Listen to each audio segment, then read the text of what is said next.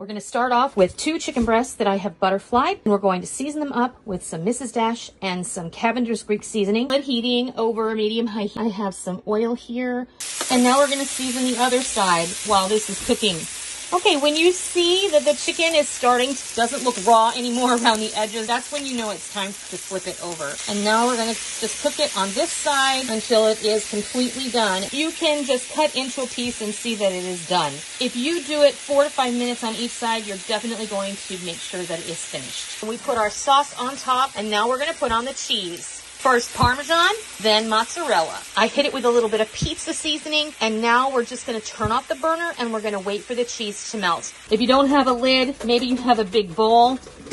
Look at how nicely that melted. Quick, easy, and delicious chicken parm. I hope you give this a try, and I hope you love it. Until next time, I'll see ya.